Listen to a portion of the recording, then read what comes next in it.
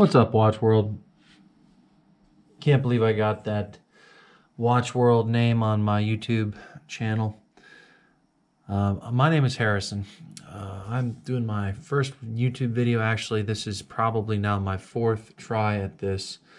The old GoPro 7 Black is just giving me nothing but trouble. Anyway, I have nothing but trouble. I've been having nothing but trouble today. Gosh.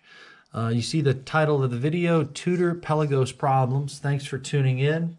Guys, my bezel is jammed, completely jammed. I'm a scuba diver, in case you can't tell by my collection of watches. I'm a Rolex fan. I'm a just good workmanship fan, to be honest.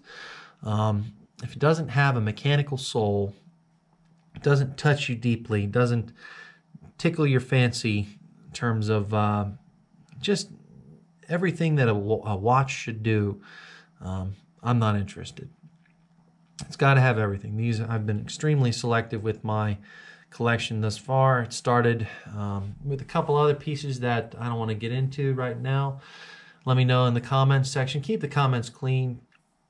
Keep them healthy and stimulate some conversation, guys and ladies, if you'd like to know what I think about watches for ladies.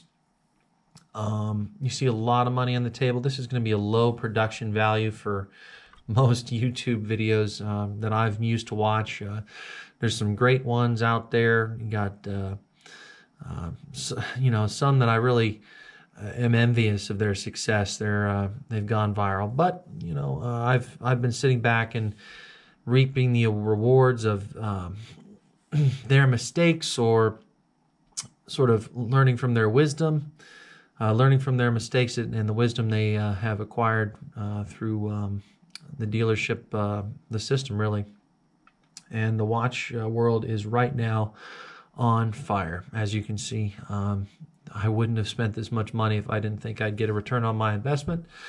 And I also wouldn't have done this had I not had a need and a connection to these watches. Looking at them ticking away, I could watch them, look at them.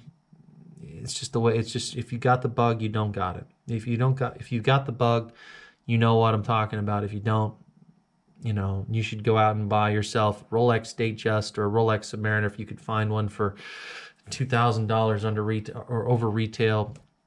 God bless you. You won't go wrong, and you won't lose money at all. In fact, my GMT Master 2 I purchased for $8,050, and is now trading used for about $1,100 to $1,300, depending on where you look. I don't know how many have actually changed hands at that price, but it's been discontinued, and was really just a luck of the draw for me to pick it over the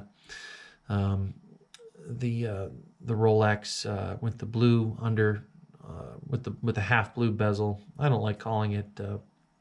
You know what? I think that's a stupid name for something that is so elegant. And anyway, I think Rolex is long overdue for some color. But let's go to Rolex's sister company, the Lonely Tudor, and let's discuss that. My Pelagos has been giving me trouble. It keeps me up at night. I bought this watch on the gray market. I passed up a brand new one in the shop that actually the bezel seemed to be malfunctioning whenever I handled it at the store. The dealer wouldn't give me a price down on it, so I passed. Ordered a new one. I said, if this bezel's jacked up, I'm not buying it. He was okay with it. The bezel was fine, and honestly, 5 minutes ago, the bezel was fine. It just needs to dry out. For some reason, when this bezel gets wet, it will not work. And I'll prove it to you guys. Here's what a bezel should do on a Tudor. Make that nice click. Just go for it. This is the Tudor Black Bay with the red bezel. I paid for the extra money. I paid the extra money to have this riveted bracelet put on. Just beautiful. It has the old lollipop dial there, and also has a nice pearl at the top. It's aluminum insert. If you look carefully, I centered it, but it's just not perfect to center. I don't know why. I guess that's just Tudor. I know it's a hard thing to get perfect, but if you're paying this much coin for a watch, you should expect the best.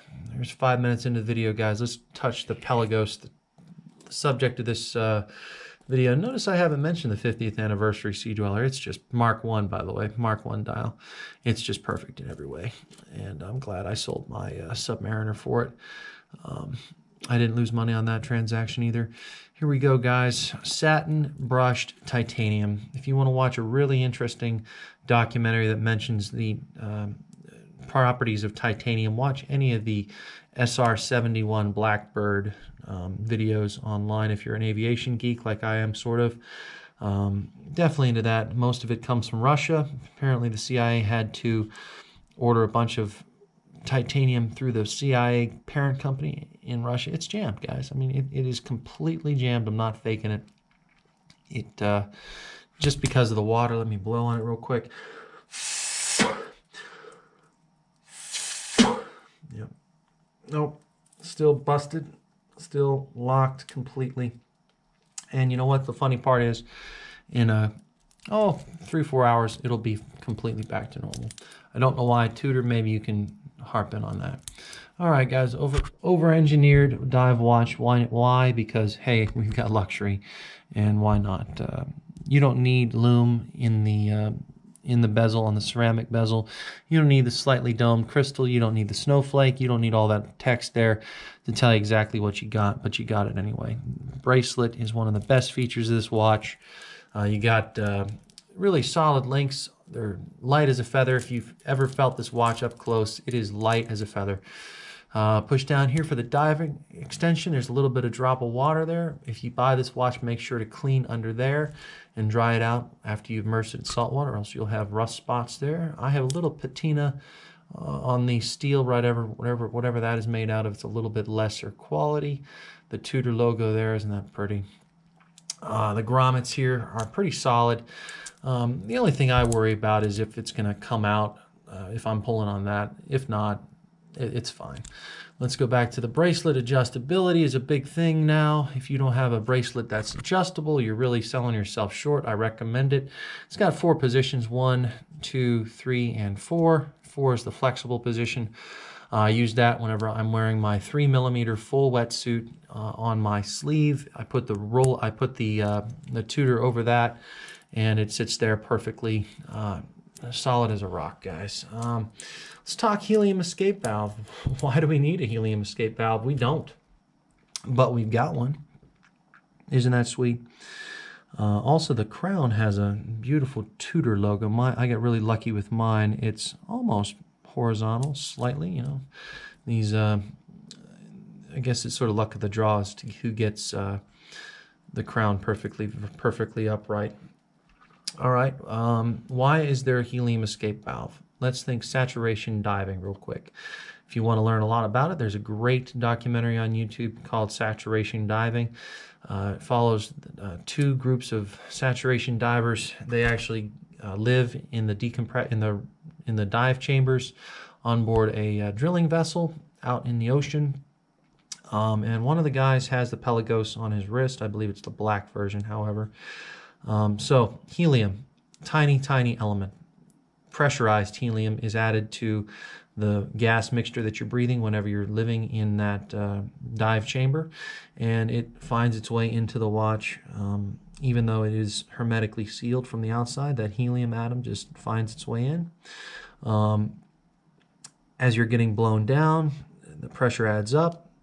It's not a one-way, it's a one-way valve, only allows gas out. Then when you're blown up, meaning the pressure is released and you're coming up to the surface, the gas expands inside of the watch case, this little capsule of perfection and memories that John Mayer mentioned, this capsule of just engineering excellence. If you want to find a really interesting, anyway, the gas expands and is released and no harm is done to your watch. If you want to really coolest detail about that documentary is they have pressurized lifeboats, guys, for the dive teams. So if the ship sinks, they all go through pressurized catacombs within the ship to the lifeboat, and it's pressurized. That's 9 minutes of talking, guys. Hope you were able to follow. Let me know in the comments section what you want to see me talk about next. If an issue comes up, I'll go ahead and discuss that. Share your passion with me, guys, and let's get hit the like button, hit the subscribe button, hit the notifications, and I'll make some more content on the beautiful pieces you see here in front of me. Got the IWC, the Bell & Ross, the Datejust 1990 E-Series. You got the GMT Master 2. You got the 50th anniversary Sea Dweller. This is my very first dive watch, Citizen Aqualand 200 meter with the depth gauge. I had to include the Timex Ironman. I've been wearing those since I was about 12. And then you got the Tudor, more dressy, the Romeo serial number. All right, guys, Watch World signing out. This is Harrison. Thank you very much for stopping by. God bless.